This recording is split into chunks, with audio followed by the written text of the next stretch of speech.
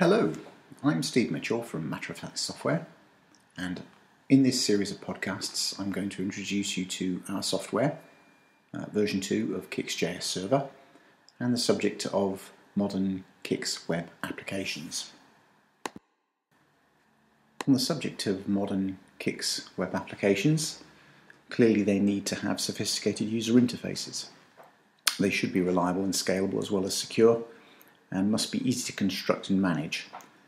And in order to achieve those sophisticated user interfaces that we all so enjoy using, they need access to open source resources such as the Dojo Toolkit, jQuery, YUI library, MooTools, and several others. So to talk about the challenges that we face in this arena, well, firstly, JavaScript can alter the basic web browser functions, and as such is a potential security risk. And how do you get CICS to do all of this? CICS is very capable of being a web server, but significant expertise is usually required to achieve the desired result. Of course, there's the inertia in the mainframe operations arena, there's a reluctance to try anything new, and change is always carefully managed. There's a diminishing pool of CICS experts available, and they are perceived as expensive. And as ever, there is a desire to make things cheaper to create, run, and manage. Our solution to these challenges is a software product we called CICS JS Server. Version 1 simply served up the Dojo Toolkit. However, we've moved on, and in version 2, jQuery, MooTools, YUI library, and several other of the more popular open source JavaScript libraries are served up alongside the Dojo Toolkit. We've also included the ability to define and serve bespoke content out of the CICS JS server in version 2. And there's a facility that allows you to construct, manage and operate novel new CICS web applications using the software. So we think that CICS JS Server makes it simple to achieve business objectives and to overcome many of the challenges that we see in operating in this arena.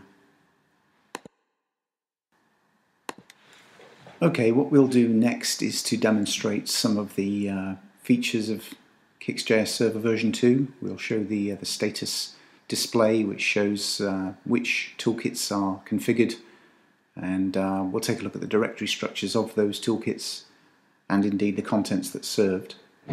And we'll take a brief look at some of the IVPs and samples that we've included to demonstrate the power of these toolkits and libraries. So we'll go to our web browser, and firstly, apologies for hiding so much of the screen from you, but for security reasons I have to hide a number of URLs. Hopefully you can see enough to get the gist of what I'm saying.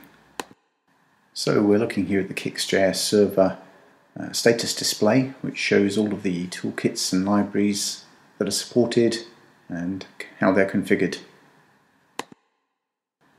The blue numbers that you can see represent the version and release of the toolkit, and these are hyperlinks, and the little squiggle that you can see is a hyperlink too. Clicking on that squiggle will show the directory function for the toolkit in question, and you can toggle twice to show both a listing of the directory structure of the toolkit and indeed turn them into hyperlinks.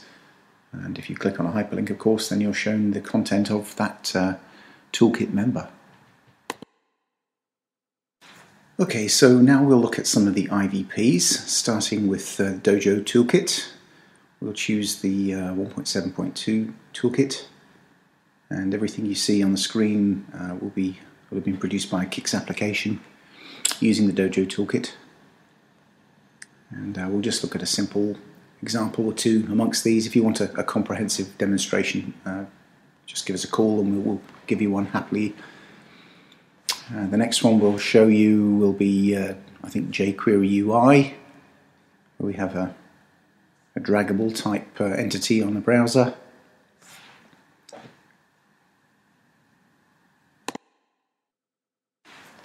Okay, finally we'll just take a look at the D3JS JavaScript library and the capabilities that it has. I quite like this one. It shows the power of D3JS to produce graphics. And if we click that and have a look, remember all of this is coming straight out of CICS, all the data, all the JavaScript, and I think it's quite a nice display of the power of D3JS. Quite how you would use it in your business, I wouldn't like to predict, but maybe you can think of some use for that type of functionality.